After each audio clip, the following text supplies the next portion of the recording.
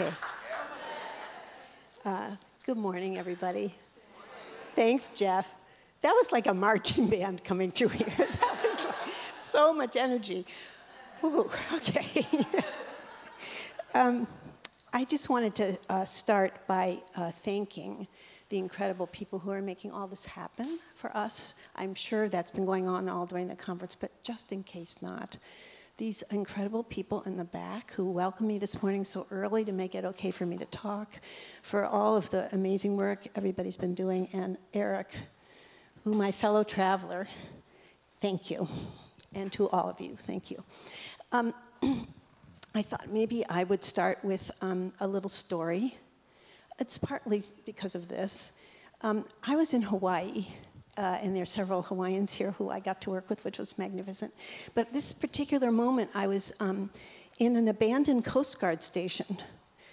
Our Coast Guard had left it, and now the Hawaiian Kumahula of Raylene Jackson had taken it over. So now the Coast Guard station is a place for this beautiful Hawaiian dance to happen. And if Kumahula, it's a, when they work, it's the little tiny children all the way up to the very, very, very old people. It's a beautiful thing. And we were working on, I was working on the relationship between gesture, which is a big part of my postmodern life, and gesture, which is a big part of the cultural heritage of the people who dance there. We were having a blast. And then, like, everybody's, like, stopped looking. Like, everybody, they stayed present. I mean, their bodies were there, but... And finally, I did this. I turned around, and there was a school of whales going behind me, much more interesting. So what I wanted to say was to invite you to enjoy the scenery. Yes, you can listen to my words, but you might decide to pay attention to my gestures. You might notice that something someone says, maybe it's me or something Jeff already said or something Amy brought up, or maybe it was those two posters she put up, remind you of a childhood story, or maybe you really are upset about the politics and you just have to keep going back there. Or maybe you're remembering Bermuda yesterday. I'm curious how we listen.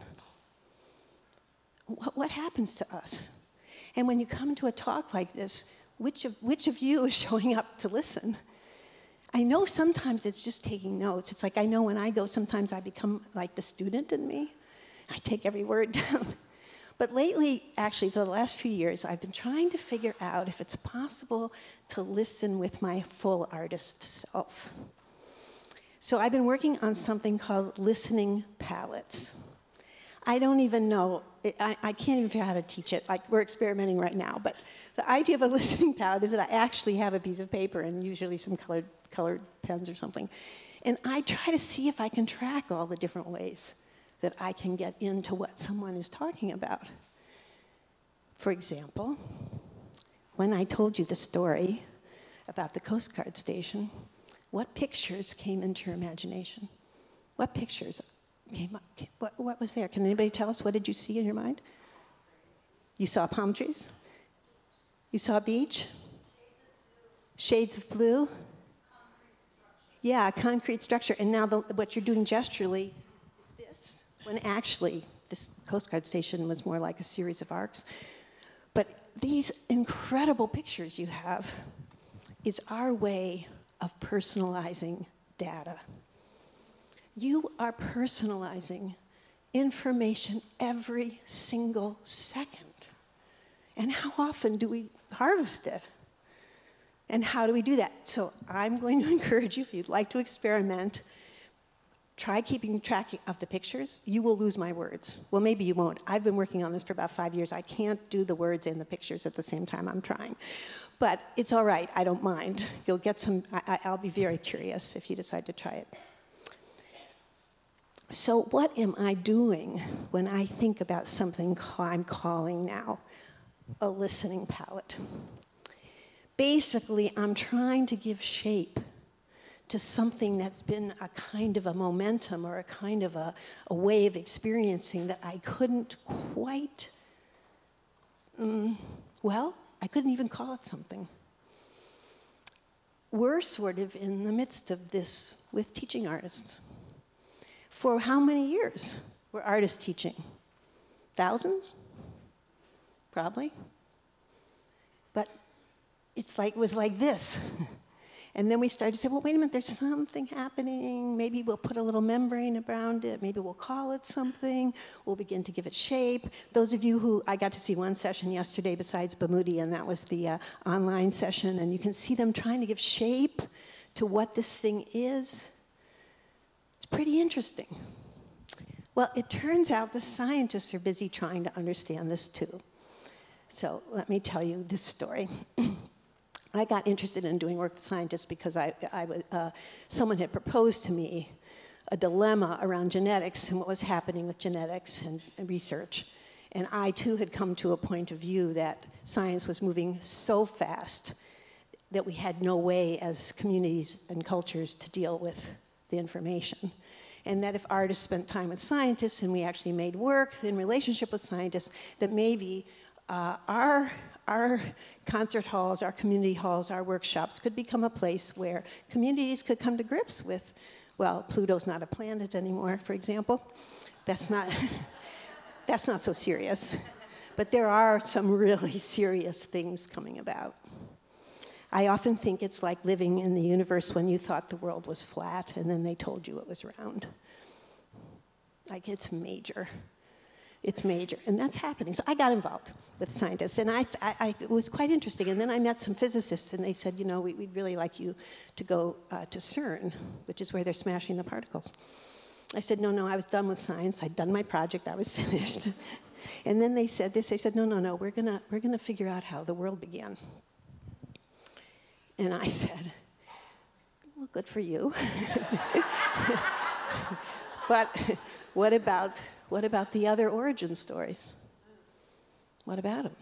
And to their credit, this particular group of physicists said, I know, we're a little bit concerned about that. The upshot was that I did get to go to CERN. I did get to see, we got in the tunnels. Actually, they hadn't pushed the button yet, so we got to do some dancing in the tunnels. I did end up making a piece called The Matter of Origins, but the story that particularly I want to tell you is this, that for most artists who start to get involved with scientists, and I'm sure some of you have already been doing this in your own work, you come across eventually the Heisenberg uncertainty principle. And this is my version, not their version, and if there are scientists in the room, forgive me, or not, I don't know. I think this is actually a good version of it, but basically, the Heisenberg uncertainty principle says this: you can measure the shape of something, but if you do that, you cannot get its velocity or its momentum. But if you measure the movement, the velocity, the momentum, whatever word you want to use in there, you will not see its shape. Isn't this interesting? So, thinking palettes, attempting to give shape to something that's been momentous. How do we listen? Who shows up when we're listening? Is it possible to change the shape of that so that you only don't listen in a linear framework with lines that go like this, because that is the shape of our training and our education? Is it possible we can change the shape of that? Or our institutions. Most institutions get pretty concerned with shape. They do. They find the shape, and it's really important. Like this institution, it was shaped at a certain time and place in history, and that was important. It drew a membrane around some ideas and said, wait a minute, we want to elevate these things. We want you to see this art. But look what has happened to our shapes. We hang on for dear life, and we can't figure out how to break back into the momentum, because the momentum is the times we live in. And we live in urgent, momentous times, and our shapes they can't flow like that. They don't serve us. So we have to figure out how to get back into the momentum, and Oh, artists. Oh, this is what we do. I hope it's what we do. Is it not what we do? Rehearse, rehearse, rehearse, rehearse. It's a mess. Oh, give shape for a second. Ooh, not quite the right shape. Back to, oh, here's a shape. Oh, gee, look, I've put the show up now and it's still not the right shape. Right? And actually, not all art forms equally, not all genres of every art form, but still, the potential, in the movement world, it's almost all ephemeral. Giving ourselves shape for long enough is quite an amazing thing. So we have a certain way of letting go. But I think it's really important to understand. That's why if you decide to play with your listening palettes, it's not just the outcome I'm curious about, it's how you did it. How did you form a shape and then figure out that you could let go? What agreements did you set with the people around you? By the way, we're about to let go of this shape, we're gonna do a different shape. I'm sorry, but all the tenured faculty will not like that new shape. And that's the problem, because the shapes are interlocking.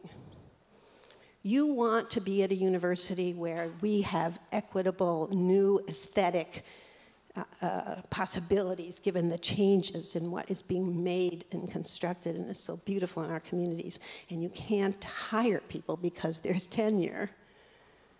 You won't be able to hire for 15 or 20 or 30 years. So the shapes are locked in, except they're not, because we have ways, I hope, to address it. So that is the first of three sort of, I don't know what to call these things, kind of theories that come out of artistic practice, I'm not sure, but that's one of them for me, is this idea about how do we move back and forth, how do we shape shift, how does that happen? And before I leave that, just like to address one other part of that, which is an idea that comes up a lot when we think about that kind of change. Because what I like to think is that when I change my shape, I'm still essentially in the same atomic, molecular, cellular thing, right? I still have all the information.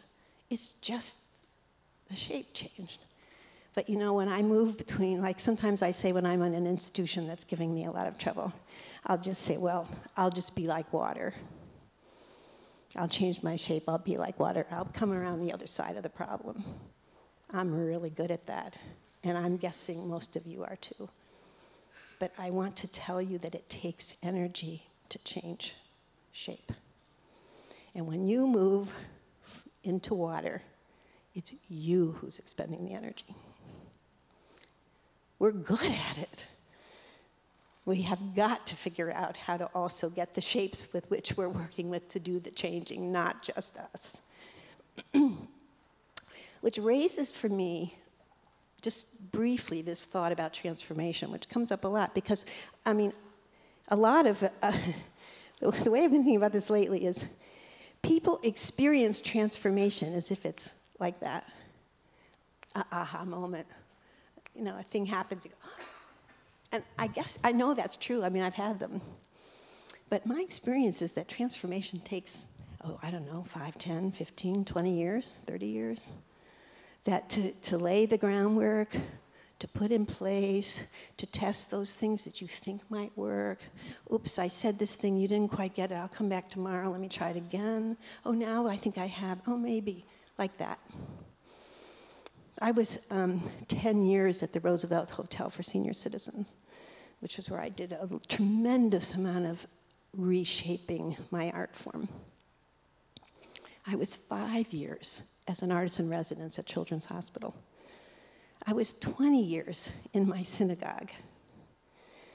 I'm going on 15 years with the scientists. I'm lucky I'm old. I mean, I am. And, you know, good. This is the real privilege of my life, good nutrition, two parents, solid middle-class education. I'm lucky. We don't all get that much time. But I do want to say that time matters, and to understand that these kinds of transformational practices we're talking about do take time. although I will advocate that at my own university, I just wish we had a hammer.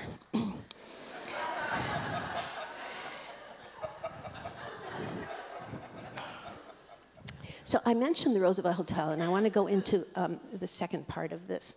And for some of you who I've met over the years and know me, you already know this particular part of it, but I hope it's of use to those of you who may not. So essentially, I went into a senior center because of the death of my mother. I was in my 20s. I was bereft. I didn't know what to do. Okay, I'll make a dance about what happened to me and my family. I need old people to welcome her. This was in 1975. This is I like to say pre-jogging. I mean, nobody was even moving in public. So, you know, the idea that you could go into a senior center, which, by the way, the old people were all warehoused. I didn't even know old people. I had to go find them. It turns out there was a senior center two miles from my house in Washington, D.C., where I lived.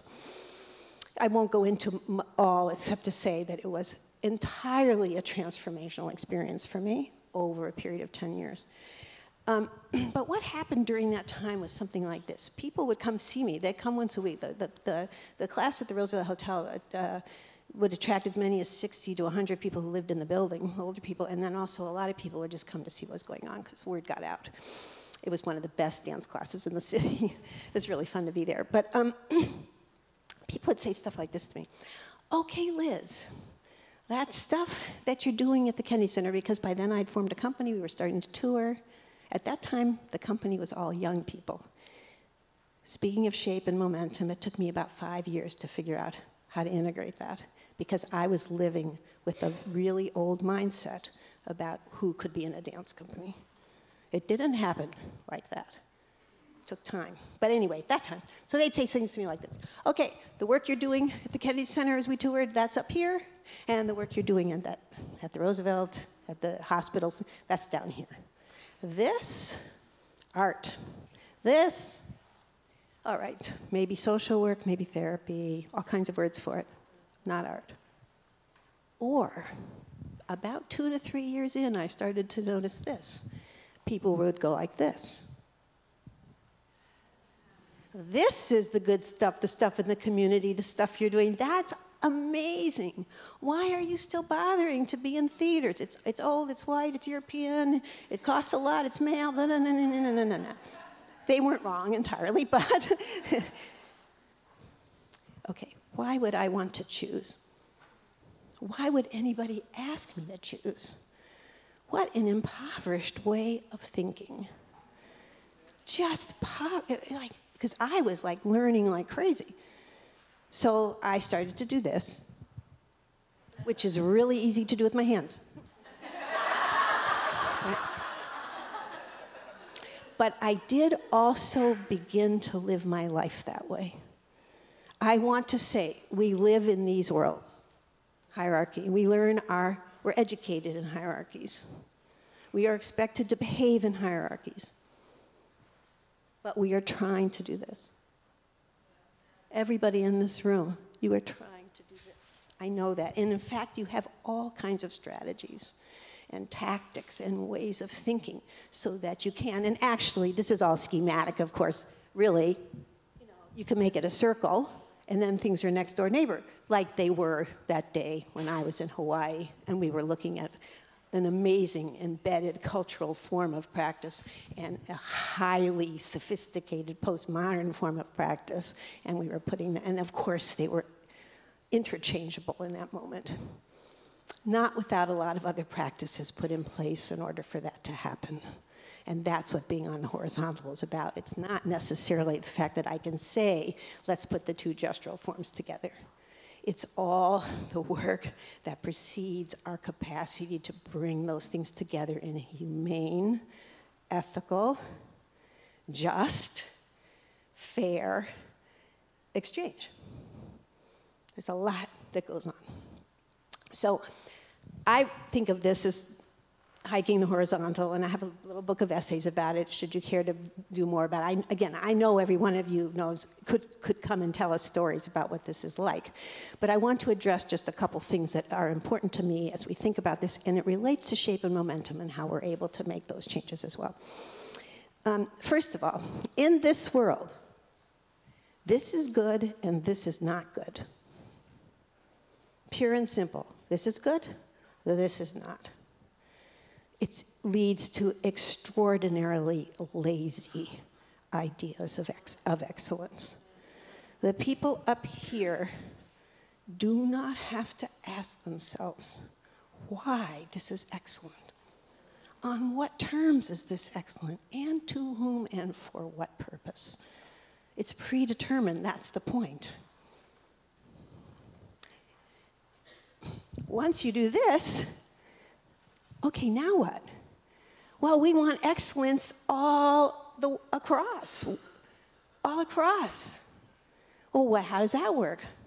Context. Roberto Bedoya, some of you may know, he talks about the sovereignty of context. And by the way, the scientists are thinking about this too.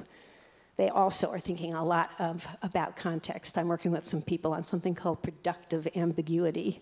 And the way in which they get to productive ambiguity is through context. Contextualize everything. So, for example, Children's Hospital, where I got to be for 5 years, at that time, wanting to be the best postmodern choreographer I could be, the rules were, can you make movement that no one's ever seen before? Can you put that on the stage with a lot of light, maybe hardly any clothes on, and you got it. Okay?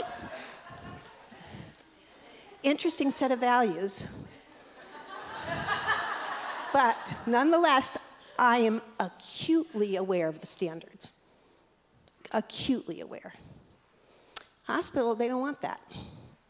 Turns out what they want is, can I keep the children moving for about 30 minutes? Can I make it possible for the families to view their child's body with love and hope as opposed to the disaster that they're afraid of? Is it possible that pain actually goes away for a little bit? Is it conceivable that actually the nurses and the doctors who might slip by see this child in a way they've never seen them, and it changes the way they relate to them the next time they come into the room? Is all that possible? Yeah. But you can see what an amazing set of commissions that is for an artist. Right? It's a whole other set of standards that I have to meet that are not the standards that I was shaped for. So I love that. It's one of the things I keep saying, is that for those of us who decide to spend time away from our studios, away from the aesthetics of whatever in the hierarchy is top, we get to grow as artists. It's not just good for the children in the hospital, pat, pat, pat. It's good for me, and it's really good for my art form. In this world, if I want to make a distinction, say between community-based practice and dance therapy, let's just say, I'd like to make a distinction between those. In this world, I literally have to put something down in order to make that. Look, it's the only way you can do it. This is better than that. And even if you describe it differently, the feeling state that occurs is one of defensiveness. In this world, you can make distinctions without rancor. I cannot tell you how critically important this is, because we have to make distinctions. Dance therapy and community-based practice are not the same all the time. Remember context. The distinction can be life-saving if we don't make that distinction. But I don't want to lose weeks feeling bad because I'm not one or the other. I don't want to get my back up and get all defensive and all that. I don't. So what are the skills and ways of working we want to put in place so that we can, like I say, because making distinctions is this it's essential part of creativity. This is not that. Depending on which God you may believe or not believe in, or which God has been dominant in the life of your communities, the God in the Hebrew Bible is busy creating at the beginning, and that God creates by making distinctions. Day is not night. It's essential. And then we shy away from it because we don't want to get into that feeling state. It's not that we don't want to be critical. We need to be critical. It's like, how do we do that? I'm not going to get into this today, but I would say the critical response process helps a lot for those of you who may know that form. It's, we're writing a new book about it that's going to get more into that, and if I have time, I'll get into it later. But I don't have time to address it now, but I will say that that was a tactic, a strategy for me to figure out how to get feedback now that I was operating in this world the way I was. And it lives, and you can go to the website, lizlerman.com, and you can see it if you don't already have that. I'm just going to look at my watch and see how we're doing here. Okay. There was something I want, oh yes, one other thing. Over the years, I began to observe or ask myself this question: is there something, were there any standards that actually lived for me across the whole horizontal? Was it always contextual? And I began to examine myself and the work that was happening around me, and I landed on 3 things that I think are true, maybe no matter what. One is that people are 100% committed to what they're doing.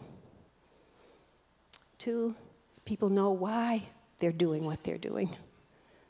And 3, something's revealed. Now that last one's pretty subjective. Something's revealed, like to whom? I might feel that it's worth it to make a work or have a workshop or do something where the revelation is for the individual artist that's in the room, even on the stage. But then it's my responsibility to make sure that other people understand there's a revelation going on. This means I have to counter one of the major, major conventions of modern art. I might have to explain something.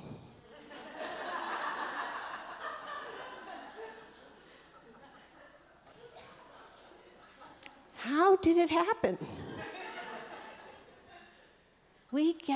I still get it, even when I get I recently got a very nice award, and the New York Times called me didactic.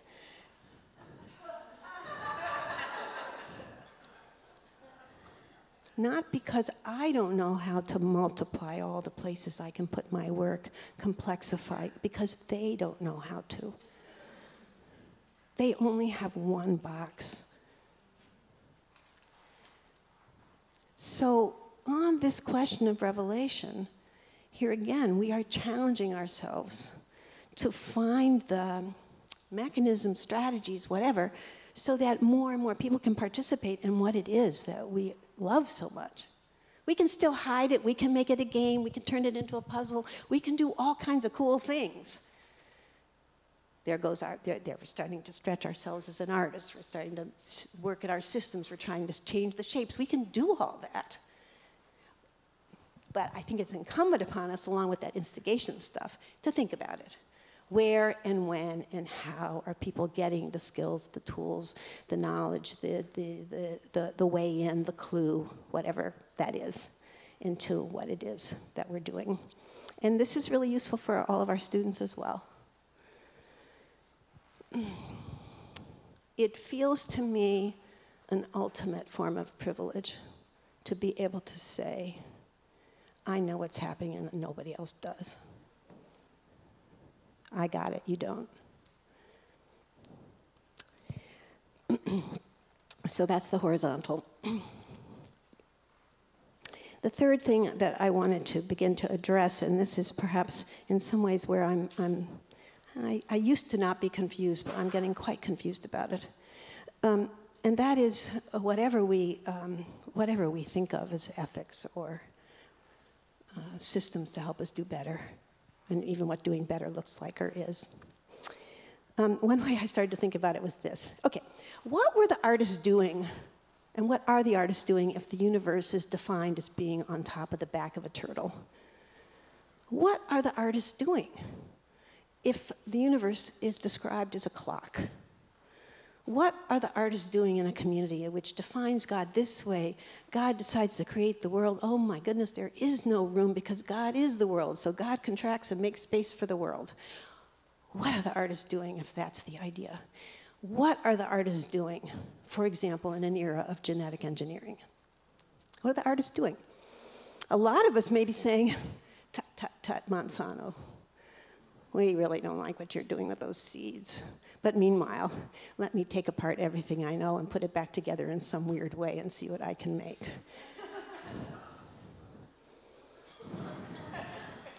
Is not postmodernism a bed for genetic engineering? We are complicit, I think. I'm trying to understand that. I want to understand what to do about that. I want to understand, because I'm in the business right now. This is the main thing I'm working on, is something called the Atlas of Creative Tools. I believe creativity is the most amazing thing in the world. I think everybody can have it. I think we don't have to wait for it to come unbidden. I think we can create the conditions for it to happen. I think we know all kinds of things about it. But at the heart of creativity are things like this: multiple ideas for the same thing. Remember, we want ambiguity. We want you to have different ideas. We don't want it to be singular. This is singular. This is multiple. But guess who's really good at that? Our president. He is really good at multiple words for the, well, no. He has a singular word that he's over and over again, but I mean, you understand that he messes with the truth. He messes with the truth, well, so do we. All right, so does this mean we have to put something in place around the way we work with our tools? And is that part, when you say instigation out there, and is that part of what we need to be looking at? I am so free and easy with these atlas of tools. I want everybody to have them. I get so excited when I see them confirmed somewhere. For example, the Harvard Law School commissioned me to do a piece about human rights law, which it was for the 60th anniversary of the Nuremberg trials. And I originally told them no, I couldn't make the piece because I actually didn't think I could. But the woman, Martha Minow, who used to run the law school, she really encouraged me, and she said, I'll help you with the research, which was fantastic. So she was in the room a lot. We're currently working together again on something called the Witch of Forgiveness. So she's pretty amazing. But back to Nuremberg. Turns out she had been involved with the Truth and Reconciliation Commission. I don't know, do we have people here from South Africa? Anybody? Again, I'm going to paraphrase, and I don't want to do injustice. It's complicated. It's not all perfect. But one thing they did in the Truth and Reconciliation Commissions is they came up with 4 definitions of truth. And this is how they made it through that time in their history. The facts, that's a kind of truth. The forensics, like what happened to the bodies. And genocide, this is really important. You gotta look at the bones. The third is something they called narrative truth. Each person telling their own story in their own way.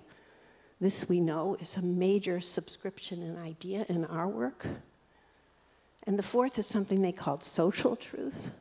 Social truth is the way a community figures things out over time. It doesn't happen fast. Social truth, I think, for me, was when, for example, after Charleston, Nikki Haley got them to lower the Confederate flag. That felt to me like, wait.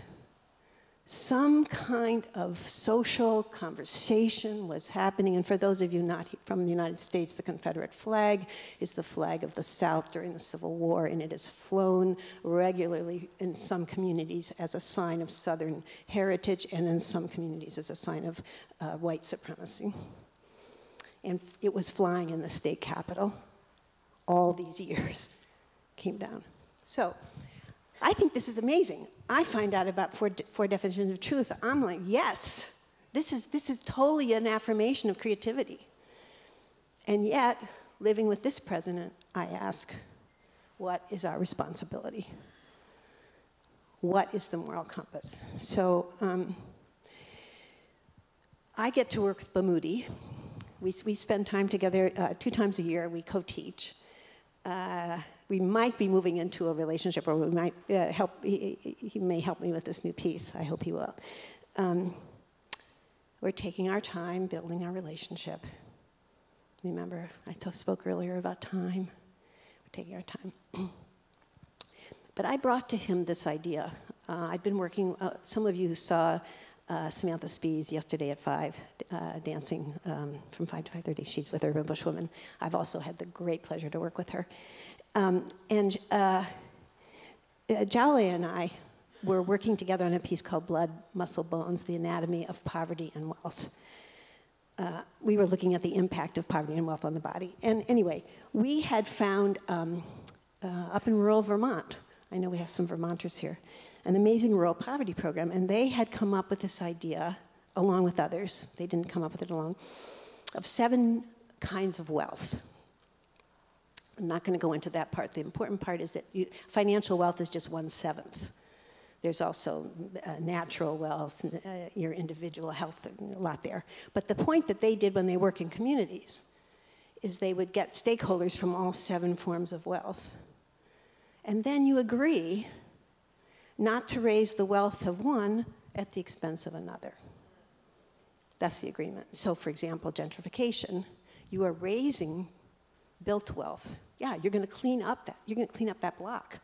You're going to make the buildings not be abandoned. That's a good thing, but not at the expense of the networks of the people who live there.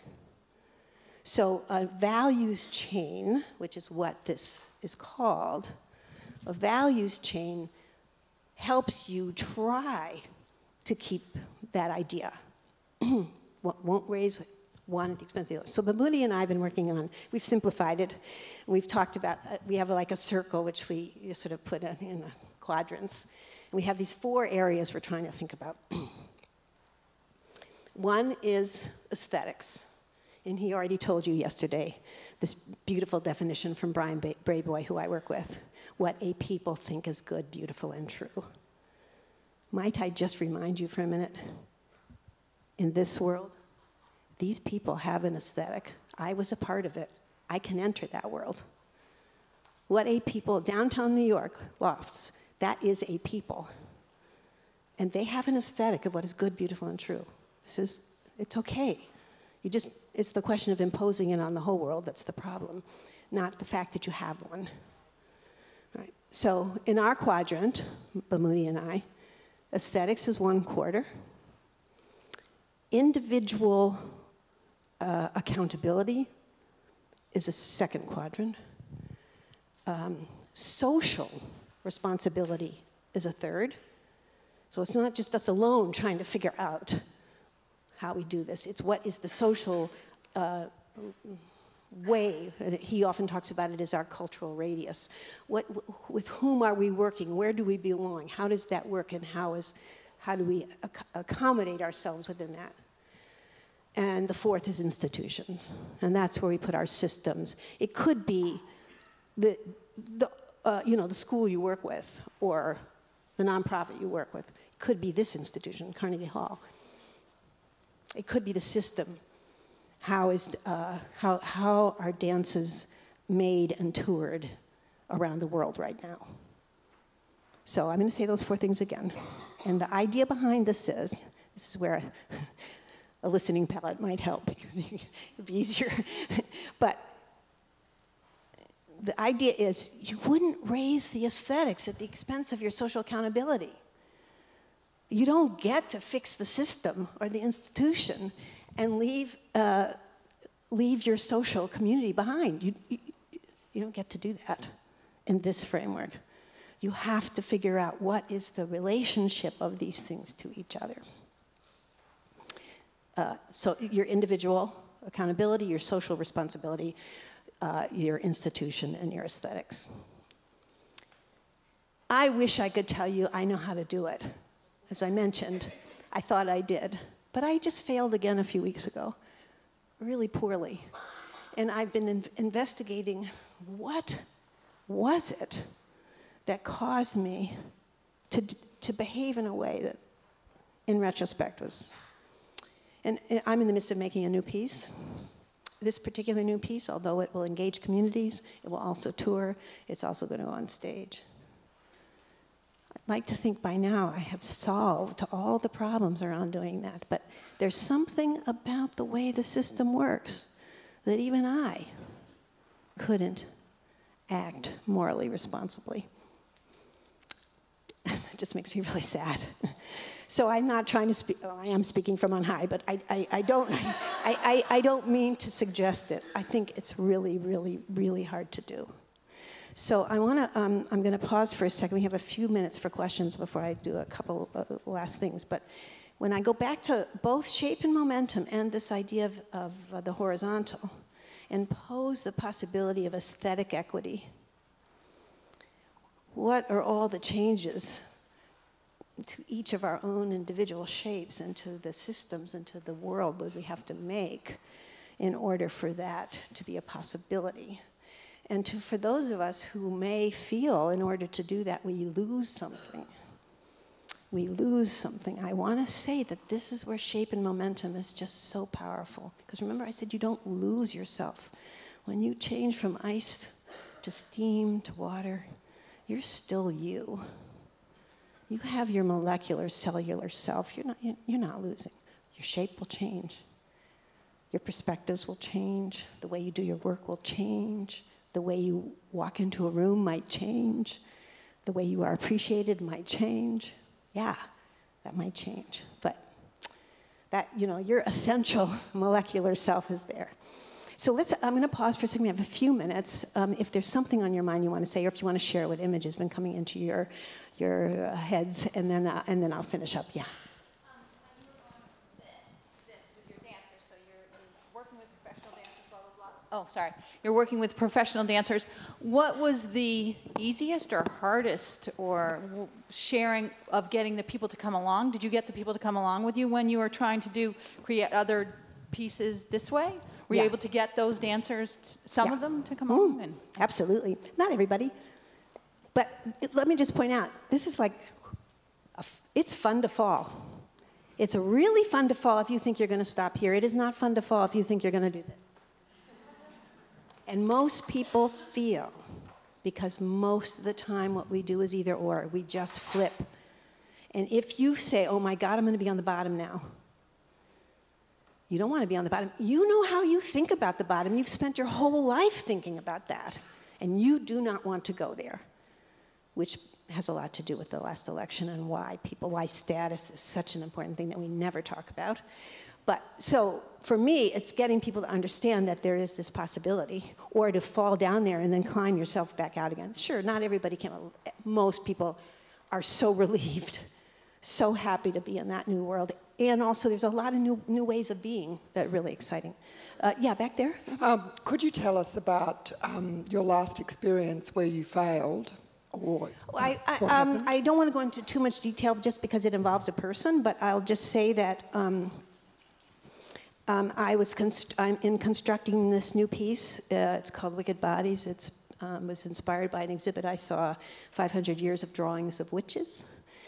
I saw that in Scotland, and then again at the British Museum. And I began to think about the criminalization of knowledge, what happens to knowledge, and that every culture has its witches across time. But in this particular period of time, as a white woman, Jewish, which I feel very strongly about, but I also am white, then the question about whether I can bring together people from different backgrounds, cultural backgrounds, to work together on this piece becomes an interesting dilemma. And what protocols do we put in place? Some 30 years ago, I said, I'm making this piece in collaboration with the dancers. I began to write right away, trying to make programs the truth of what actually goes on in rehearsal halls. But even that didn't do justice to what I was hoping to do. But in this particular context, I had already arranged and made relationships with some artists in the room, and I was bringing some new artists in for us to see if we could make it work. And I realized that all these different people in the room couldn't agree to the same set of conditions for the next step. But I was already too far into it with some. And so in conversing with the newer people, I realized that I did something that I shouldn't have done. And I just, the words come up, transactional versus relational and all of that, and you could see me flipping back and forth between those. So it's where I'm going to end today when I come back to it. So maybe I'll just go into the last two things really quickly. I'll just keep moving on that front. I don't know, some of you, those of you from America may listen to Radiolab. It's a curious show. I don't like the whole thing all the time. They're so like, but But I do love it in the car because, you know, you get little bits, and that's all you need, little fragments. So I was listening to Radiolab recently in the car, and they said this. They said that the Earth used to spin faster. Oh, really fast. And then we got our moon. And when we got our moon, we slowed down, I think about a second. So I've been wishing that I had a moon, and wishing that all of you have a moon, because I think if I had had a moon, I would not have done what I did. I was working too fast. Remember, I said transformation takes time. So I wish for you a moon. And then the last thing is just, I have to do some writing this week, and I was surprised at what I wrote. And I thought it might be relevant here. Oh, actually, I made the print big enough. It has to do with, you know, I was thinking about teaching artists and our nomenclature. And how, you know, if you do a flip like this, you make a horizontal, you say, okay, let's make this be all about teaching. Then we can look at all the different ways that people teach. It's not that there's this, you know, there's just so many ways for the word to exist in the world. I had a company member who said to me one day, you know, you never teach company class, and I never learn. And I said back to him, but I'm teaching all the time. It didn't work for him. He needed the shape. So I was writing about teaching, and a Washington Post critic wrote about me years ago, you know, you're an inveterate teacher. You can't help yourself. At the time, I was a little put off because I feared that he felt this was a bad thing. I've decided what he said is true and not a bad thing at all. Well, not if you think of teaching the way I do. It's not lecturing. It's not giving advice except when asked. There's a form of didacticism to it, but that takes work. Teaching is laying a trail, sometimes treacherous, sometimes gentle. Teaching is having sifted through enough repetitive experiences, painful losses, great highs of unexpected joy and pleasure that one can actually, quote, step back with acceptance. Not just make space for others, but actually carve and create a space for the unique discoveries that lie ahead for those now centered. Teaching is not just about the past. My teachings live in the way I am organizing what I know, listening palettes, but also the way in which I am moving into unknown territory, and by noticing who is coming with me, and how I am navigating these new ideas, and putting old ones to new purposes. So, thank you, and thanks for your time. Thank you. Thank you.